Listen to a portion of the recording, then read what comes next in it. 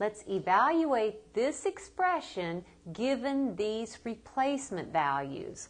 So let me write the expression down again. That's 3x minus 5 all over 2y.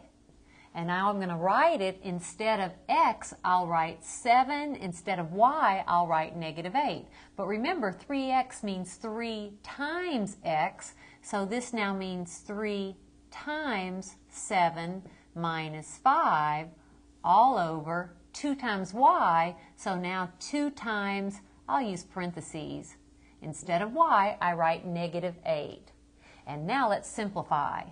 This is 3 times 7, which is 21, minus 5. In the denominator, 2 times negative 8 is negative 16. Notice I'm following order of operations. I'm working above and below the fraction bar separately, and in the numerator I multiplied first.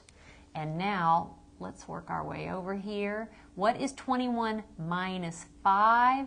21 minus 5 is 16, and I have 16 divided by negative 16. That is a positive divided by a negative, which is negative, and 16 divided by 16 is 1, so my result is negative 1.